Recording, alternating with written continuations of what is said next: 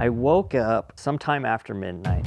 And I kind of remember like coming to, like I had maybe passed out or whatever, but trying to get through that moment, you're praying, okay, I need to just get out of here. So we didn't want to run. But after that, I was like, I want to investigate this.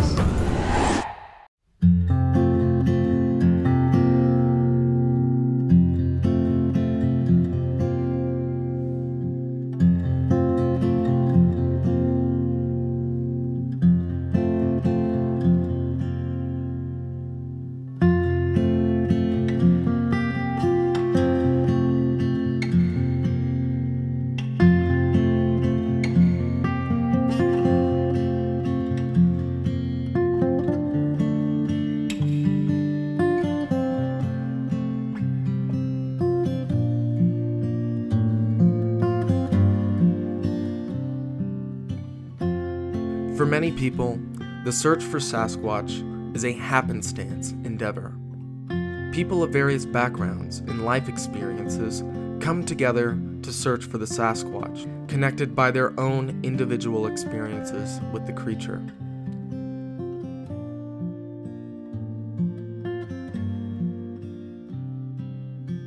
But as different as each person may be, when observed as a whole, the Sasquatch topic forms a curious through line in each one of their lives. A prime example of this is Olympic Project member David Ellis, who did not begin his own investigation into the Sasquatch phenomenon until much later in life. I'm David Ellis. I live on Whidbey Island. My prior job experience was in the lighting industry. I worked for large lighting manufacturer selling to distributors and contractors. So that's kind of what my work history has been. I'm currently retired, fully vested in the Bigfoot conquest, so to speak, and in the middle of writing a book about unknown sounds. David's introduction to the Sasquatch topic was a dramatic encounter he had when he was very young. My grandfather had an 80-acre farm near Battleground, Washington. And sometime in the late 40s, early 1950s, he had an experience that he told the grandchildren about. So I recollect I heard this story about 1958, 59, somewhere in there. Maybe 6, 7 years old at the time I heard it. And the story goes that he was cutting hay, it was in the summertime, and up jumped a 5-foot tall monkey and ran across the field and hopped the fence and was in the woods. So from the time I'm 5, 6, 7 years old, there's been this notion that there are monkeys in the woods.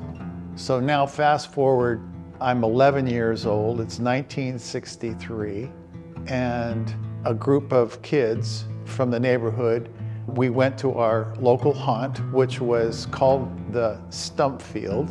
And it was called the Stump Field because it was logged with the old buckboard method where they would springboard and go up about 12 feet in the air and then chop the tree down from that, leaving these large edifices behind.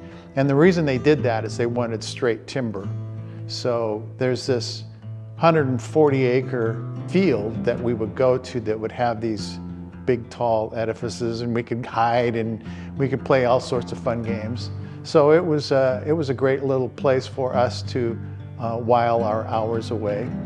It was a Saturday afternoon, maybe 4 o'clock-ish or so in the afternoon. There were cows that we had to kind of negotiate, and for some odd reason, we thought it was peculiar, but they were all huddled down in one corner of the field.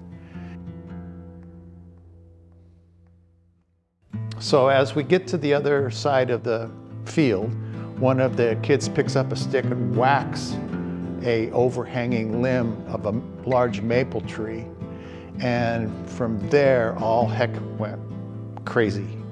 We really couldn't see too much inside of the fence line because there was so much brush, but I could see that there were alder trees and they were doing this. And I couldn't believe what I was seeing.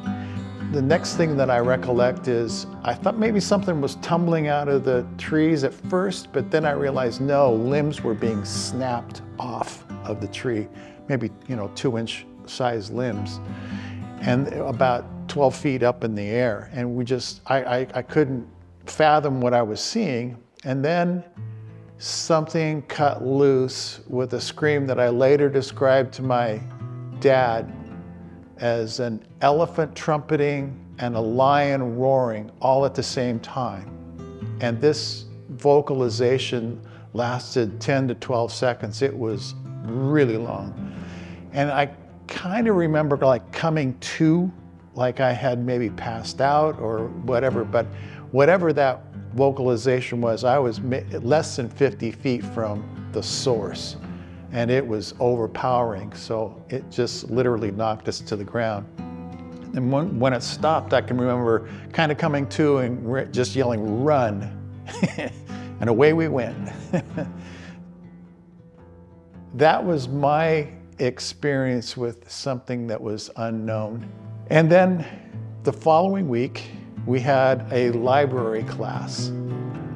And in that library class, the librarian would ask us, usually, did anything interesting happen over the weekend? Up shot my arm like a rocket, and I told the story of what we just heard, and she thanked me for such a colorful story, and yeah, have a seat. And then about 30 minutes later, when the class was all reading a book, I feel this tap on my shoulder, and it was Mrs. Holcomb, the librarian, and she said, "David, I want you to come talk with me for a minute." So I went with her, and I thought, well, oh God, now what? Am I in trouble or whatever? And then she opens up with, "Now, can you tell me a little bit more about that scream that you heard? Do you think it could have been one of the cows down at that you said that was in the field?" "No, I know what a cow sounds like." "Could it have been a cougar? You said it had a kind of a high-pitched scream." "No, I know what a cougar sounds like." And the more that I described it, the more she started nodding her head. And then she says, I think I have a book for you to read." She said, "It's an adult book, but it was just published a couple years ago, and I think it may have answers for you." And that book was Ivan T. Sanderson's Abominable Snowman, Legend Come to Life. It was published in '61, and my experience was in '63.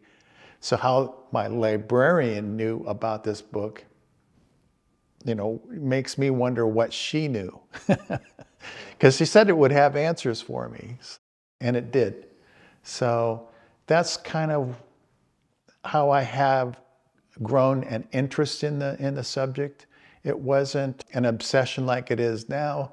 It was an interest. And then, of course, when the Patterson-Gimlin film came out, I was all behind that. I could tell just by looking at the movement that wasn't a man in a suit. At the age of 15, David had been exposed to not only the most famous film footage of a Sasquatch, but also one of the seminal works of Sasquatch research with Ivan Sanderson's book. It would seem that he was prime for a lifetime of Sasquatch research, but this was not the case. First there was girls, then came marriage, then came kids, and get kids through college. So it was kind of after all of that I was following things on the internet. There was lots of different blogs, and I think there was Henry Franzoni's Internet Bigfoot Conference page that I went to quite a bit. The BFRO had stories that I loved to filter through. So that kind of rekindled my interest. And it wasn't until 2005 when I decided, okay, that's it.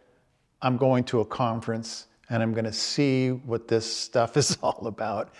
So I did and got to rub shoulders. And it was so funny. We were in a meet and greet line, and in front of me was Bob Gimlin. And I went, "That's Bob Gimlin," to my kids. And I'm, starstruck, eyes this big. "Bob Gimlin, that's Bob."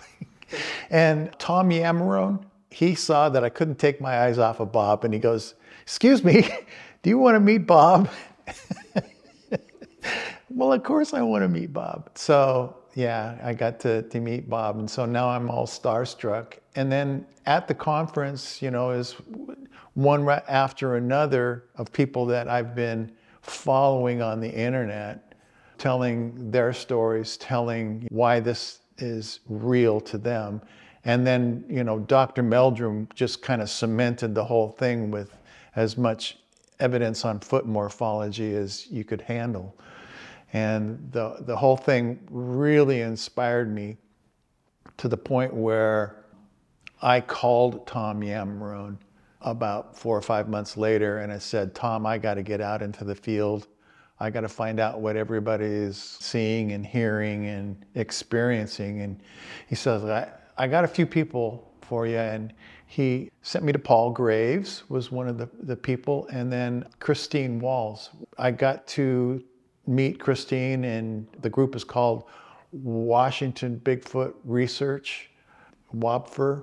They helped me get into the field and take me to places where they had experiences, and I started to have my own experiences. So it just kind of blossomed from there. David's personal journey into Sasquatch research eventually led him to joining the Olympic Project in 2010. While many in the community now consider him to be an audio specialist, David's skills extend further than just audio analysis, and he has been involved with the collection of multiple tracks and other pieces of evidence over the course of his involvement. The one aspect of all this research that stuck out to David more than the rest, however, was the aspect of audio recording and analysis. Going back to the WOBFR days, when I was working with them, there was 3 or 4 folks that were using what's called a bionic dish, which is a method of enhancing audio from the environment. It gives you an ability to hear more clearly and some of the softer sounds at a distance. Sounds we couldn't hear without using this particular device. And they were hearing things in the brush moving around, and that just enthralled me to no end. In the year 2006, my kids gave me a bionic dish as a Christmas gift. So between Christmas and New Year's, we went to a location that we were having all kinds of activity.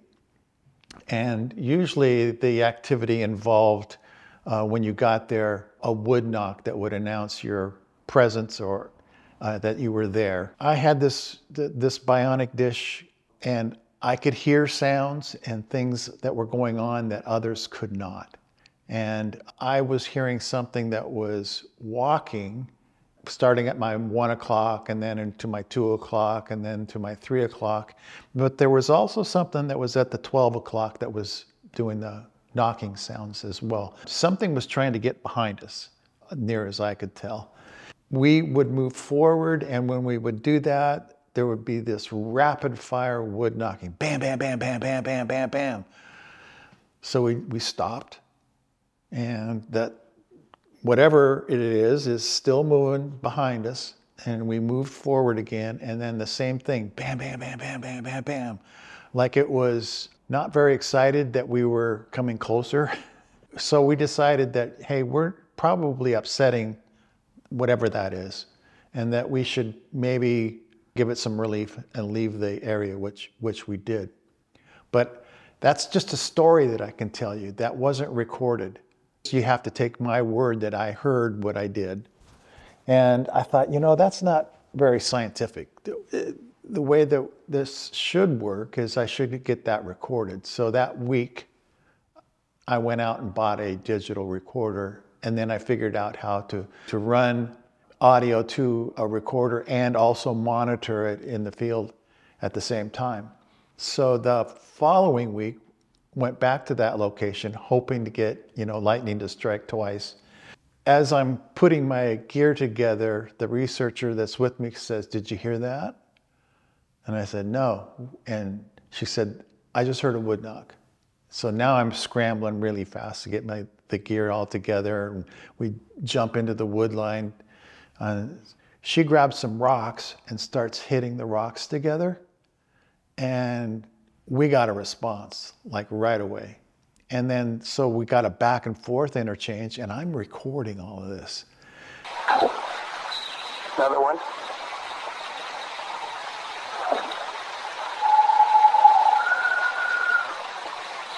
Are you moving? Yeah. I'm gonna hit rocks. Okay.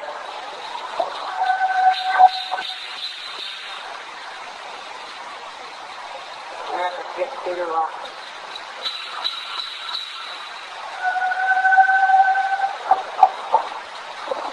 It just answered. Yeah. Try it again.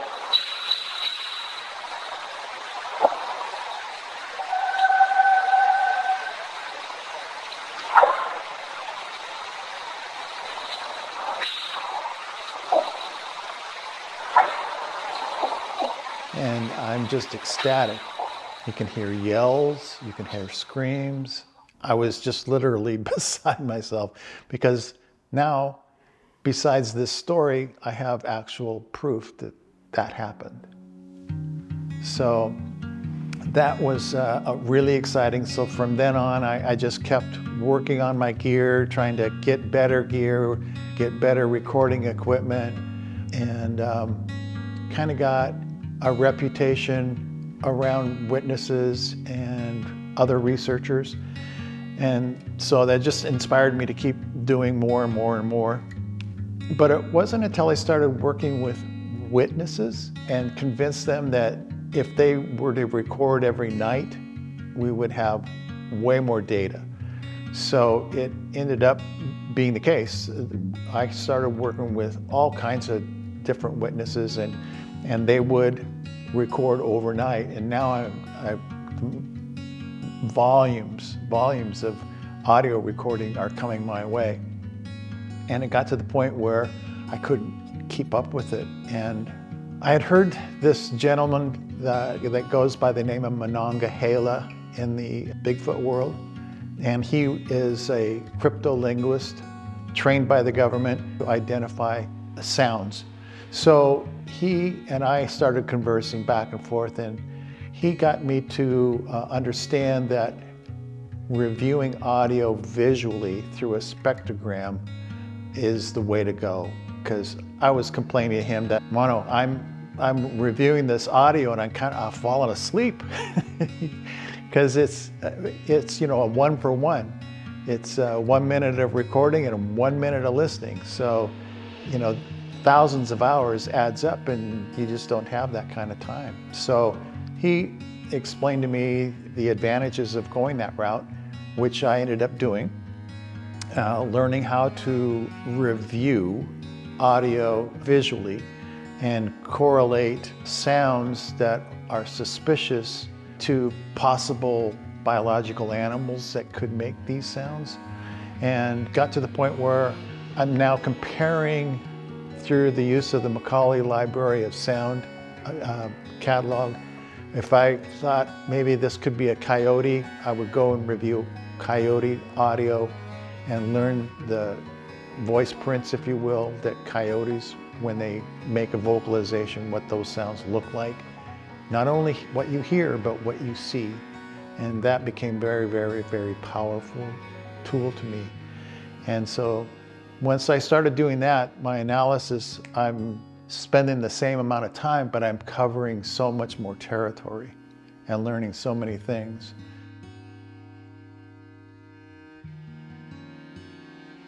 Unbeknownst to David at the time, his work analyzing audio and spectrogram would go on to inspire many researchers and reshape the way the Sasquatch community approaches audio research. One such researcher is Chris Spencer, whose own introduction to the Sasquatch topic also happened at a young age. As a kid, I wanted to believe in Bigfoot, but I kind of took my dad's stance. My dad was extremely skeptical. But it was always cool to think about Bigfoot. my mom always told me, you never know what's out there. We don't know everything. So I was intrigued with the stories and stuff growing up. And I've told you about the experience I had with my dad in Packwood.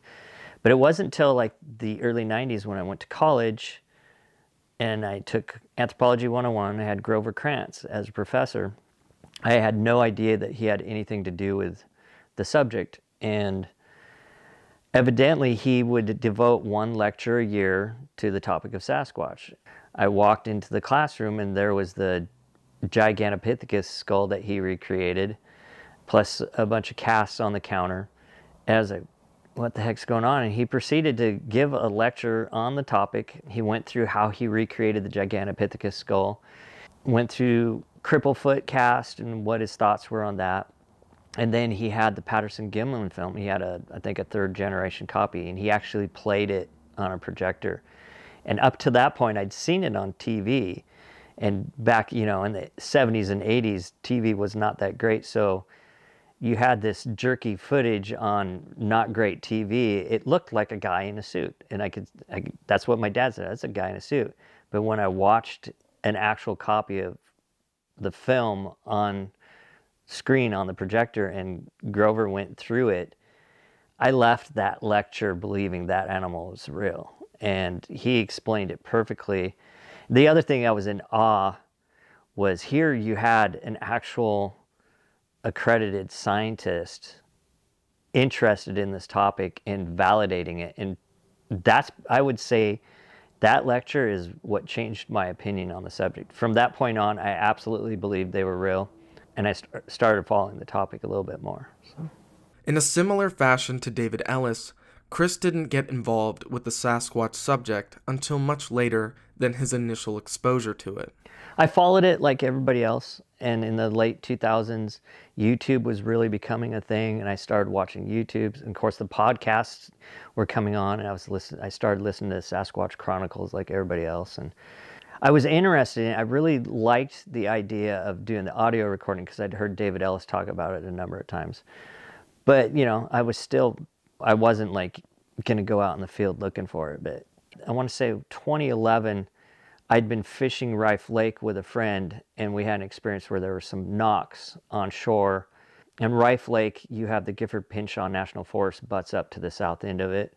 And we'd been fishing for smallmouth, and we'd had something large breaking branches and moving along the shore as we were just trolling down the shore throwing buzz baits.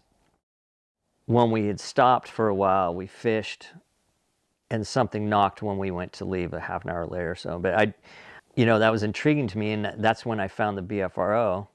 And I actually filled out a report for that, and I talked to a BFRO guy. But anyways, fast forward to 2013, I was definitely into the subject. I was following it, but I wasn't actively doing anything on my own. In 2013, my son and I, he was 13 years old. I'd gotten him a 2-man tent for Christmas from Walmart, and he wanted to go camp in it for spring break. And his spring break started April 5th. It was raining. It was a cold year. The snow level was probably 2,000 feet, and it was raining over on the west side. I said, well, we'll jump on Highway 14 and we'll go east and find a campground east to camp on. And we came to Skamania County Campground. Weather was better, and it had opened April 1st, and we were the only people there. It's basically a sliver of timber, 3 to 5 acres. You got the Columbia River on one side, and then you got Highway 14 on the other side, and there's actually a baseball field behind it. Well, we set up the tent and just did a little walk. We camped right next to the river, and we walked up the river, and we came to a spot where someone had walked down to the river, and there was an old degraded track. And ironically, my son was like, "Oh, look, Dad, Bigfoot," and we kind of laughed about it. And we walked up into the timber, and there's a little trail that went back to the camp, and we started walking that trail. And as we were walking that trail, I was noticing freshwater clams, and they were all open and clean, just laying piled up on this trail. And they weren't broken or chewed on. And I thought it was odd. It could have been very well been like crows or even, some kind of corvid bird dragging them back there. But usually you find them broken, usually you find them chewed on. But I noted it, and we start heading back to camp, and we kind of come around a bend, and there was a vine maple that was 6 feet up, and it was twist broke and wrapped around this fir tree, this old fir tree. And right below it, in the fir needles, was an impression that you could see toes in. And that's when we're like, wow, this is crazy. We went and got my tape out of my Jeep, and that print was 18 by 9. And so now we're like, okay, this is interesting. We started looking around the camp, and we found another 18 by 9 impression in the leaves. And these were just impressions. They weren't, you know, I never even thought of casting them, but it was all fresh stuff. And we found some other trees that were broken off at the top that was just really weird. Well, we were excited because that limb twist was cool, and that impression in the fir needles, I took a picture of it, was impressive. I mean, you could definitely see the heel, and you could see toes in the fir needles. Well, we went fishing after that, and we're excited about it, and came back to camp, and while we were roasting hot dogs, it started sprinkling. So I had 2 small blue tarps and some paracord, and his Walmart tent didn't have a rain fly, so I tied those up in a way that it covered us so we wouldn't get wet.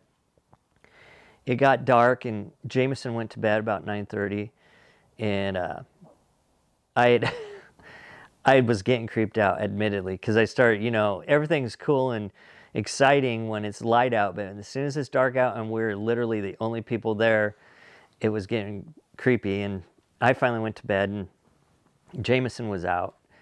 I woke up sometime after midnight to movement around the camp, and my first thought was elk. Because the snow level was still so low, I know the elk would go down and feed in that baseball field and be down around close to town, and so my first thought was there's elk moving in there, but it didn't sound like elk. It was just ever so often some movement.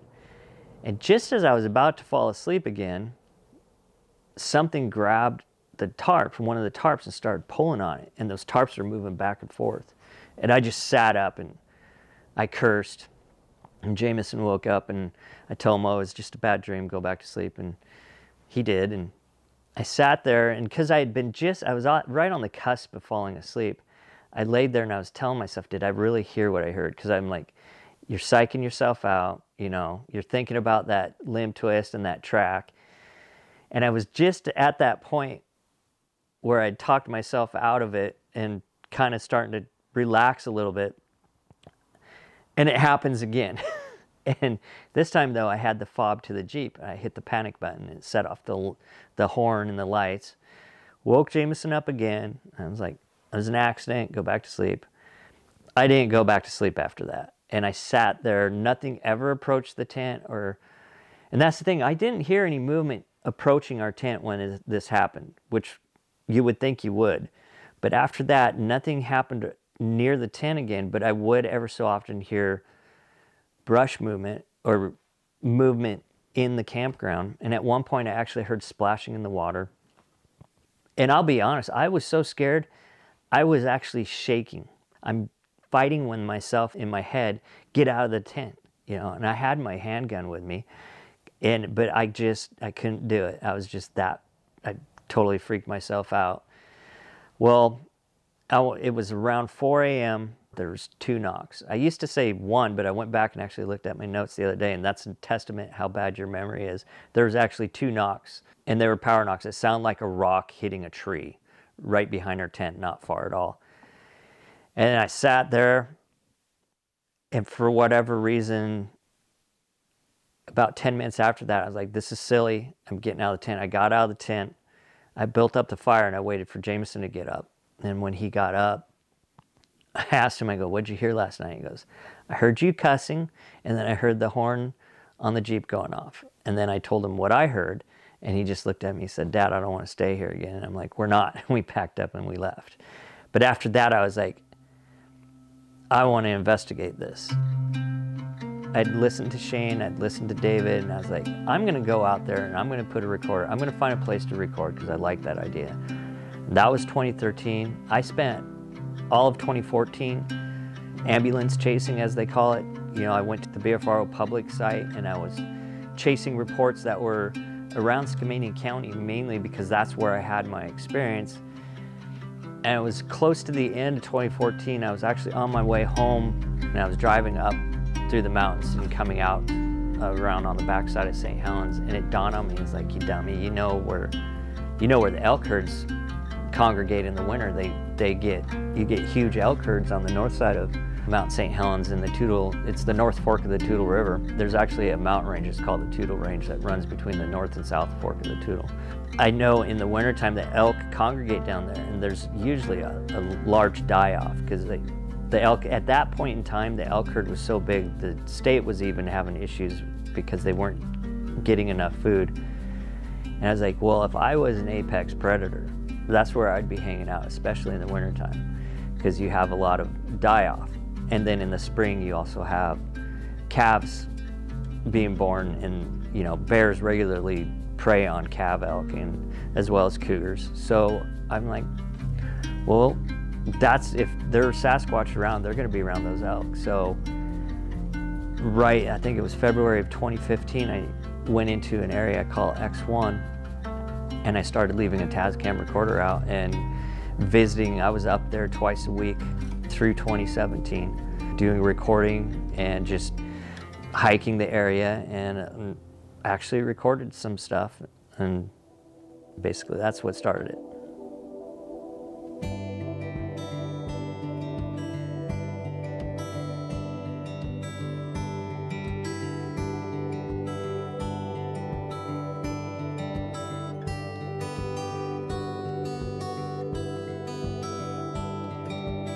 The location known as X1 was Chris's first dedicated research location, and almost immediately the area showed signs of a variety of activity.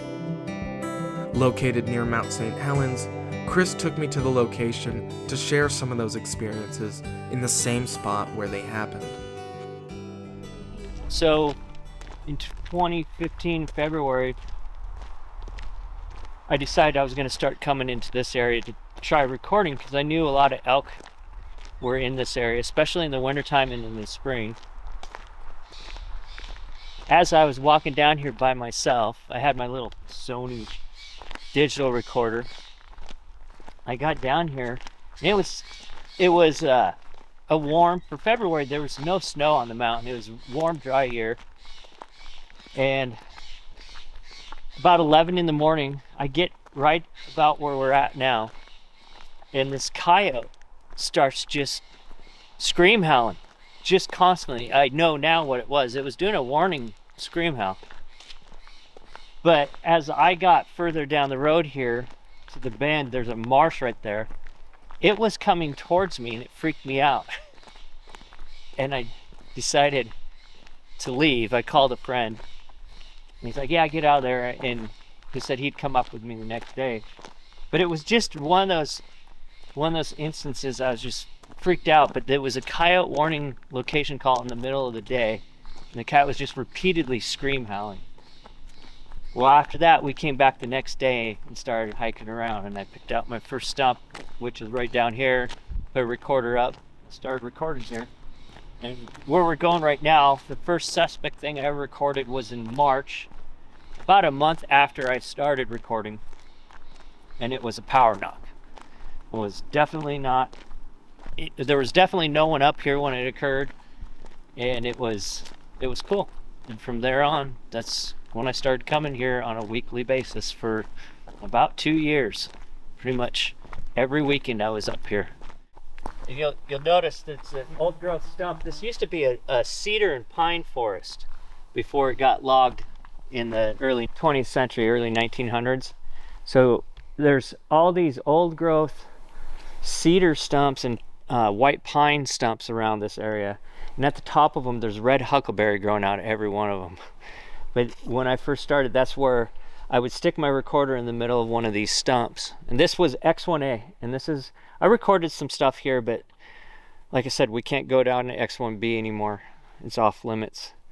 But X1B is where a lot of stuff happened. And what reason I moved down to X1B, I tried all over in this area, but X1B, that seemed to be the focus of where our target subjects were hanging out, and there's a marsh right above it and a bunch of cedars between another marsh below it, and there was a big stump in the middle that I would put the recorder in. But the reason I started recording there is in early May, up to May I had gotten some knocks, and I got a couple suspect stuff that was distant stuff, wasn't sure, vocalized. Now I'm pretty sure it was probably coyote, but I was getting some knocks every so often. But me and a friend of mine, Ryan Williams, he's an iron worker like me. We both were kind of laid off between jobs at the time, so he did a lot of hiking with me. We came in, I had put a recorder out on the side of this trail, and it's a road now, but it was just a trail by this particular marsh. And as we're walking in from this point, we started hearing this whistling. And it sounded like another human being whistling down in this general area. And Ryan's like, is someone down there? And I'm like, there was no one else parked where you can park to come in here because it's a gated area. And for about 20 minutes as we walked down, we would hear these whistles. And luckily my recorder, which was down there, was still going, so I captured the whistles. And it sounds like a person, but they're just like monotone 2- and 3-note whistles. And it sounded like a little kid who just learned how to whistle and didn't know any tunes. And that was like 9 in the morning. And so that's when I labeled that marsh area X1B.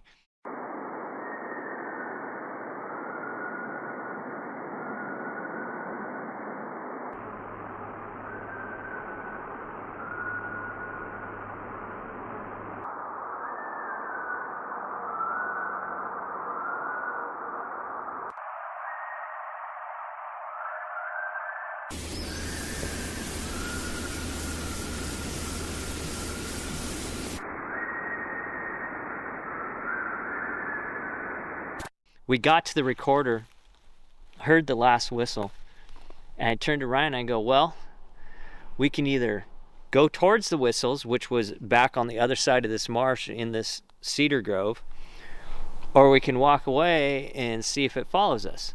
And Ryan goes, let's see if it follows us. And I was just as scared. I was just as nervous as him because it was just odd. It was bizarre. And so we walked out. Nothing happened. We never heard anything. But 3 weeks later, we walked back in there where we'd heard the whistles. Okay, once again, we're behind the marsh over there where the track was found and the game camera is. We're in the timber, and we wanted to come back through here because this is where we assumed the whistling was coming from. But here's a big bed.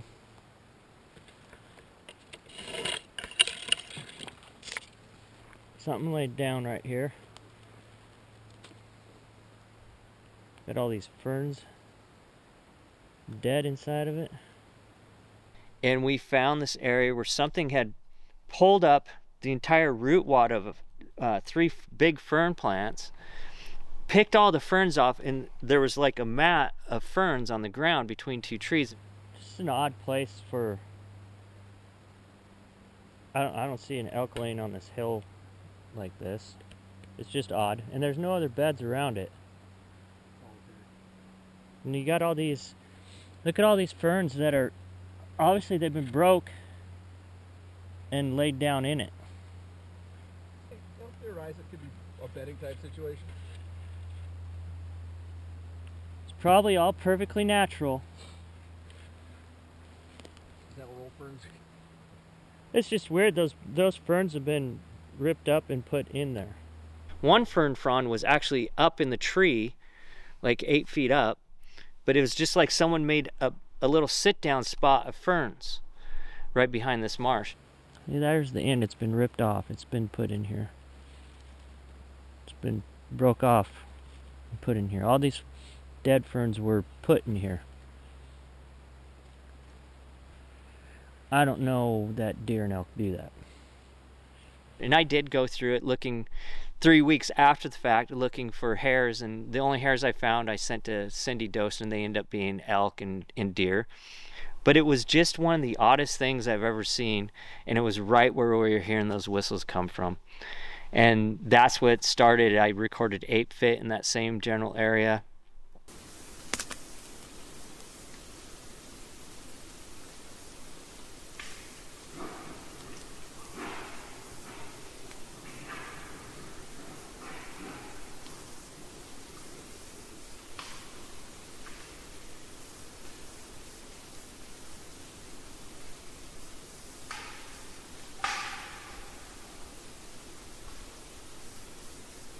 Multiple times walking in here had stuff happen. I came in by myself, which I never liked coming in here by myself, but I came in by myself, and I'd actually come down the trail over here after walking through the marsh up there, and as I was over there, I heard the elk calling, and this was early July, and they'd calved late, so there was a lot of calves in here, and you'd hear them, I called them squeakers, you hear them calling back and forth, and I could hear the elk moving through this timber between that trail and this trail, and I was coming to this trail, so I'm above it, and I hear the elk running through the brush in the forest, and I hear the squeakers, the calves calling, and then I get down to this bend to turn to go down this trail, and everything goes quiet.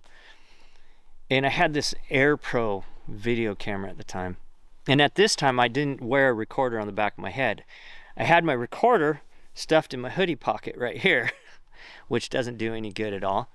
And I'm holding this Air Pro camera talking about the elk.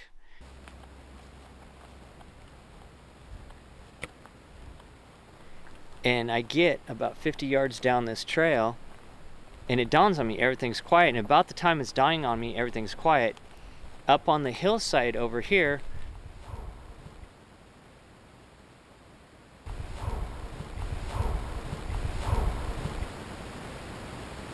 what the f was that?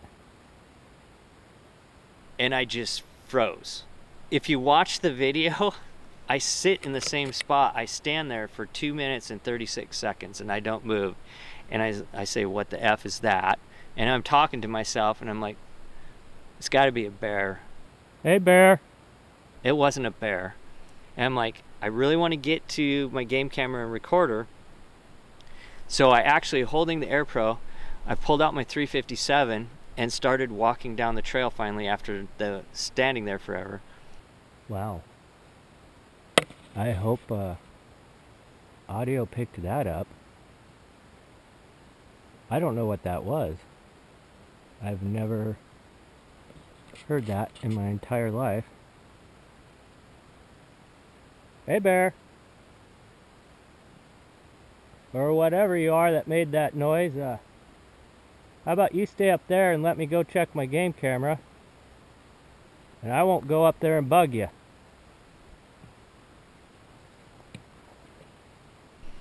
I didn't get more than another 50 yards. It took me a long time. I was walking slow. I got another 50 yards down and I heard heavy movement, stomping and brush movement above me, but also below me, so that I had two somethings on either side of me. And at that point, the light switch went off in my head and I was like, Okay, this.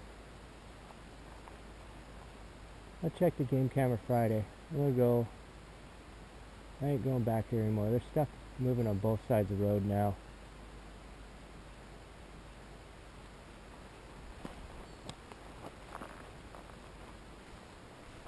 I'm leaving. and I hiked straight back up here. I was really scared, honestly. Hey, the elk are down there. It's gotta be. But something else was up here and it freaking... I don't even know how to describe it. It was like a man grunting, but it was loud. And I got shit moving around me now. Picked a good day to come by myself, evidently. Holy. So I don't know what I encountered down there. Well, I'm pretty sure it was Sasquatch, but it wasn't the elk that yelled at me, and they didn't stomp around me. But that was probably one of the most intense experiences, and I don't think I would come in by myself to this point, but I would never walk down to X1B again after that by myself. And some other stuff happened. Interesting, a lot of times when stuff would happen that we would actually hear is when I had a female with me. I had a gal that I was dating at one point. We came in here and there was a power knock. Another gal who was just a friend. We were coming out of here one year, I think it was 2016, and we had rocks thrown at us from above and they hit the tree. Rebecca and I came in here the first time I brought her in here. She'd gone off trail just for a second to take a leak, and as she's coming back to me, there's a sharp, just one whistle, and she looked at me, she goes, elk, and I'm like, yeah, shaking my head because it wasn't an elk and it was really close to us. I don't know, it seems like a long time ago now, but it's kind of cool being here right now. The place still gives me the creeps. It always did. I never felt comfortable here. Even with people I've never been in X1 and not felt a little iffy.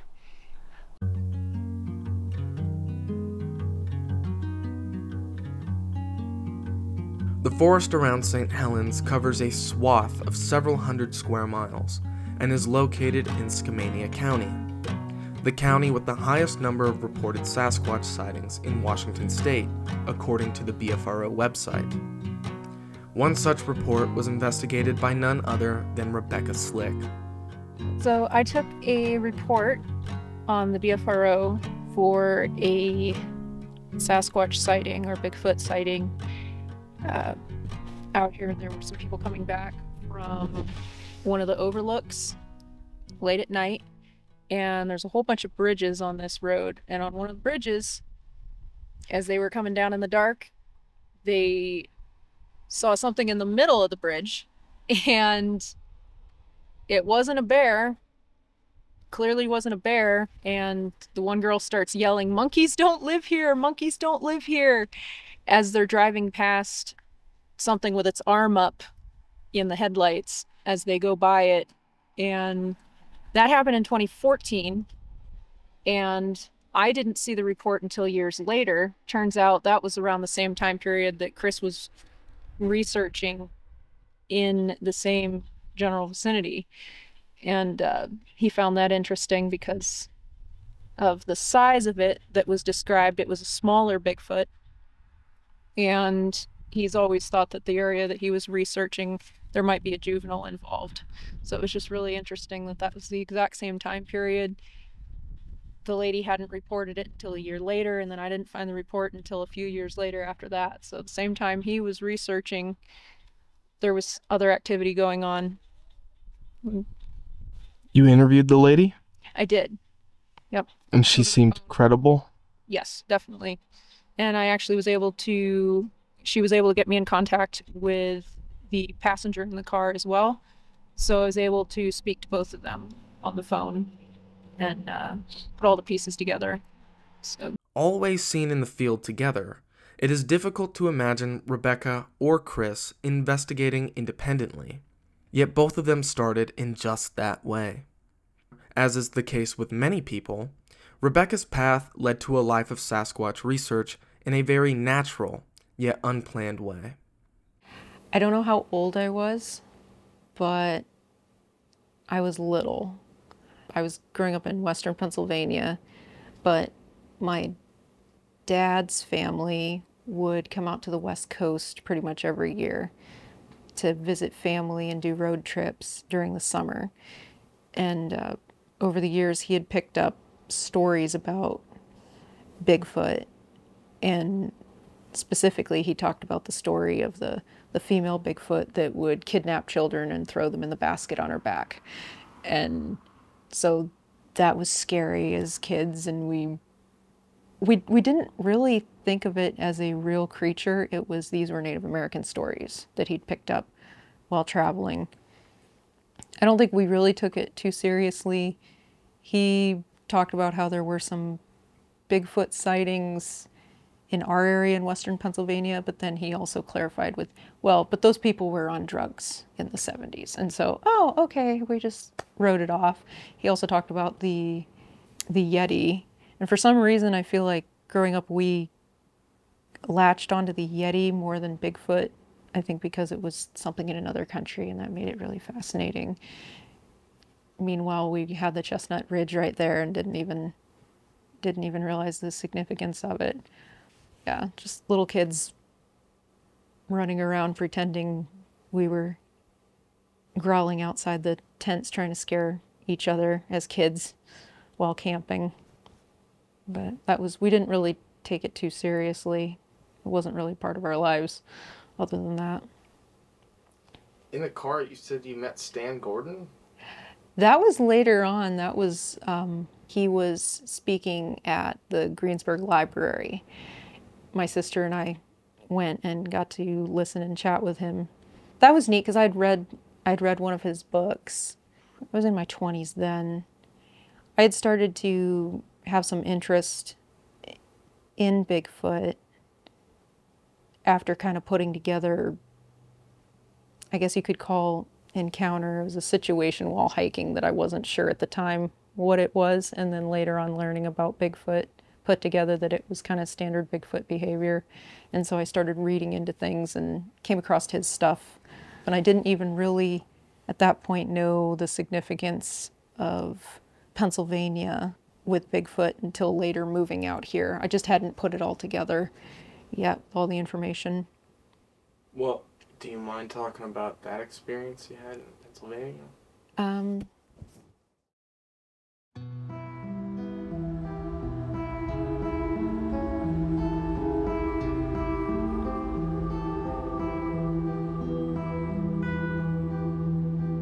In 2005, I was hiking in West Virginia and honestly just went out with someone for a picnic on this overlook.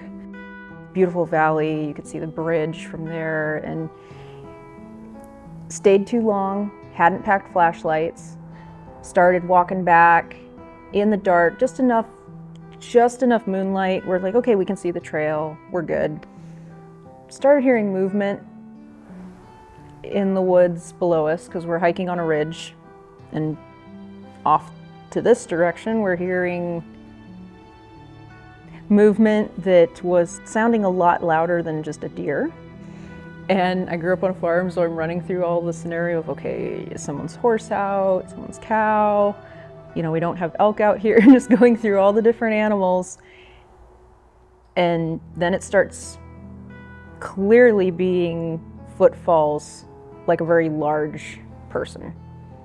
Very heavy footfalls. And every time we would stop so that we could hear it better, we'd hear one more and then it would just be silence. And so we'd go a little further and we'd hear that and we'd stop, one more footfall, silence. And then after a while, we started hearing, for lack of a better term, speech. And it wasn't anything intelligible. It wasn't any kind of language that that I'd ever heard on a movie, ever learned in school. It was nothing. It didn't sound normal. And the only thing I could think of at that moment, unfortunately, at the time, was that it was demonic because of how guttural and how menacing it sounded. And at the time, thinking it was demonic, it was like you're just trying to get through that moment. You're praying, okay, I need to just get out of here. So we didn't want to run in case it was some animal. And we ended up running into some people that I guess were going to stargaze or something that had headlamps on. It was a group of about 15 people with flashlights. We probably looked like we'd seen a ghost because of how worked up we were. Because at that point, before we saw those people, the whole way going down that trail, I actually thought we might die because I did not know what to expect just because of how evil it sounded. And I don't even think we talked about it on the way home. I mentioned to one other friend who had hiked there before, what had happened, and she said, "Oh, I've heard demonic screaming in that same area." I was like, "Okay, I don't need to go there again. I'm going to write this off as just some kind of really creepy experience I never want to have again. I'm never going to go there." And I just kind of wrote it off and tried not to think about it for a lot of years. And then I heard the Sierra sounds, and the one that they call the samurai chatter was the closest. That hearing that took me right back to that moment and actually made me have to deal with everything that I had filed away from that. And it got me interested in what it was. And the more I read, the more interested I got in it, and eventually heard of the Olympic Project. And that's why when I got to come out here for an expedition, I was so thrilled. And I don't know, I'm so glad that happened that way. I am not happy about the experience, the way it happened, but I think it led me here. And there's so many wonderful friendships that have come from that. And you can't put a price on that. So I don't know. It was worth it in the end. For many people, this experience alone would have been enough to drive them away from the topic of Sasquatch entirely. But it only speaks volumes on Rebecca's bravery that she began to dive deeper into the subject. Well, I was still in Pennsylvania when I was reading all the books and starting to find the groups online that were doing things. Believe it or not, I was just starting to get access to the internet outside of the library. And so I started trying to read everything, and I heard about the Olympic Project, and I had family that was living out here and came out to visit. They had already been to an Olympic Project expedition. There was going to be another one, so they took me along, and I got to meet people and hike around up on the OP property and up behind there and everything. And that was really neat because there was a little bit of that factor of, oh, these are people I've heard about, and they're doing great things, and the nests had just been discovered. And so there was all that going on around that. And I got to talk with Derek. I had just been reading a whole bunch of Bigfoot books. I had tried to concentrate on finding things like John Green and Dr. Bindernagel and people like that. I was showing a lot of interest in Bigfoot in general, but wanting to help out somehow, and just, I don't know, we were just talking for a while. Eventually I became a member, and eventually I got to actually got to go to the nests, and then just kind of fell into doing this with them. So it's been pretty fascinating, and just kind of, I'm still surprised sometimes how it happened. As part of the Olympic Project, Rebecca is one of the few people who study the nest area on a regular basis. Additionally, her skills in plant and animal identification have been an essential element of the team.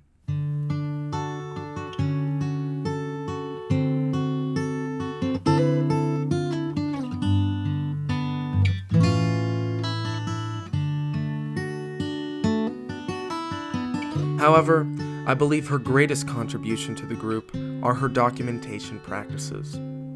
While many members of the Olympic Project record audio and take handwritten notes, no one has gone as far as documenting the daily practices of Sasquatch researchers as Rebecca has.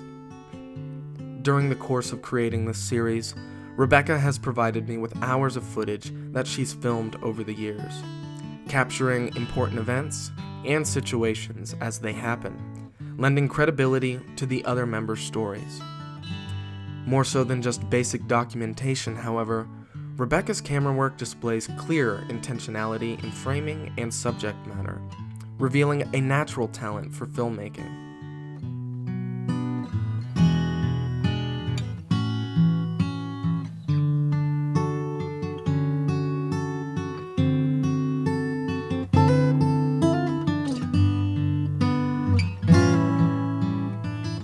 Without her contributions to the Olympic Project, much of this series would not have been possible.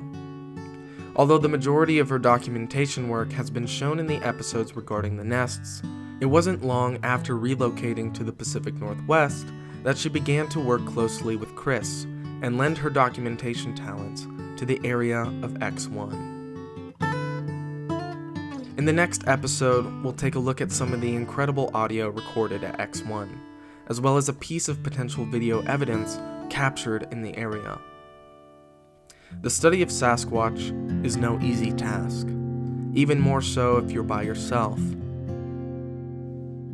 But this subject has an interesting way of drawing people together.